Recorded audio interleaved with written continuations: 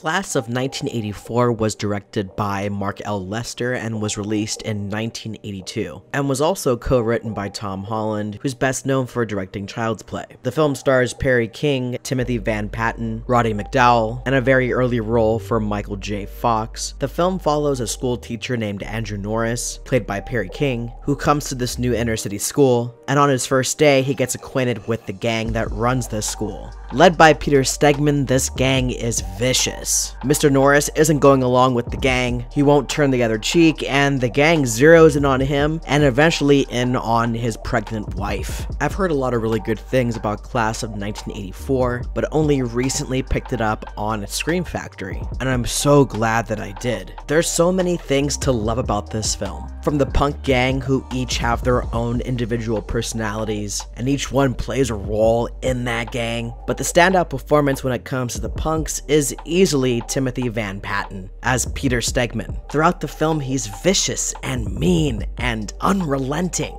but there are moments where you see his humanity shine through. But besides those couple of moments, he and his gang are completely despicable. I really enjoyed Perry King as Andrew Norris in this film. He's the teacher that you always hoped for, minus all the fighting and the killing and the murdering. But he's that teacher that really cares about his students and wants them to all thrive. And then on the flip side, you have Terry Gorrigan, who is a fellow teacher of Andrew Norris, played by the always incredible Roddy McDowall. He's also got some of the best scenes in the film. He literally forces the gang members at gunpoint to answer biology questions in his classroom. Not to mention the awesome car flip and explosion. And while we're talking about stunts, Class of 1984 has some really good stunt work. There's especially a fantastic stunt at the end of the film that I won't spoil just in case you haven't seen it. But considering that these aren't real people putting their bodies on the line, it's really impressive what they were able to accomplish with a small budget. And I'd expect no less from Mark L. Lester, who was the director of Commando, one of my favorite action movies of all time.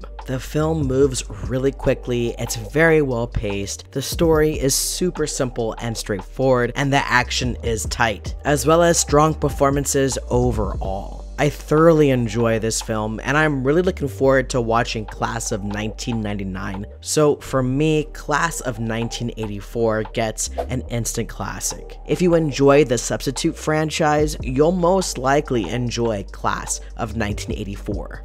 Have you seen Class of 1984? What did you think? Leave your comments down below and let me know. And if you enjoyed this video, be sure to leave a like and don't forget to subscribe to the channel. Thank you so much for coming by, and I'll see you guys in the next video.